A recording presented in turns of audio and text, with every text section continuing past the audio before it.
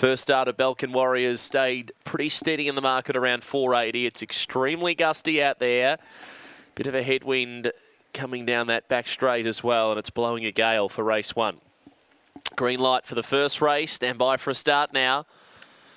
Away and racing, and Sailplane away quickly from the inside. Son of Duke out fast. Sailplane goes through and they'll go toe-to-toe. 3 lengths to Belcan Warrior, getting up to third on their outside and closing in. A break to Torpedo Tui, then Minnie Mason. Well back Mr. Holiday, Teases Beauty and Blazing Girl, but Sailplane snuck away now. And the first of many short favourites today, home a winner.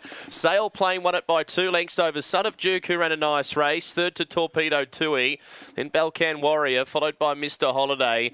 Well back to Blazing Girl, Teases Beauty and Minnie Mason dropped out to the end of the field.